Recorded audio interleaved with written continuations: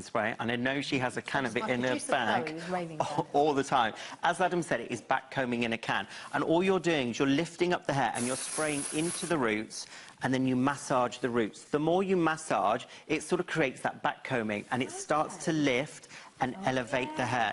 And again, you just spray it all the way into the hair. 150 people back on the phones, only 300 of these left. And you use your fingers, and look how the hair, it just grows. The hair grows and grows. And it doesn't give you, again, that hair, the hair's got movement and it's got life to it, but you just spray into the hair and really work it in. This really is that sassy, sort of sexy Christmas hair that you want. You can see it's maximising the volume. It's really bringing out that colour.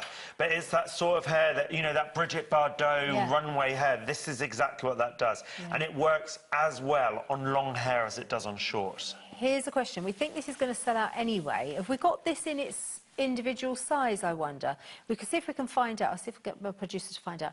But a lot of our ladies do have that type of haircut, but they never manage to get the back quite right. With this, I guess you just lift and spray. You don't even need to look what you're doing. Absolutely. And then you just literally massage with your fingers, and it helps to grow and create that volume through the back, which is nice. Great.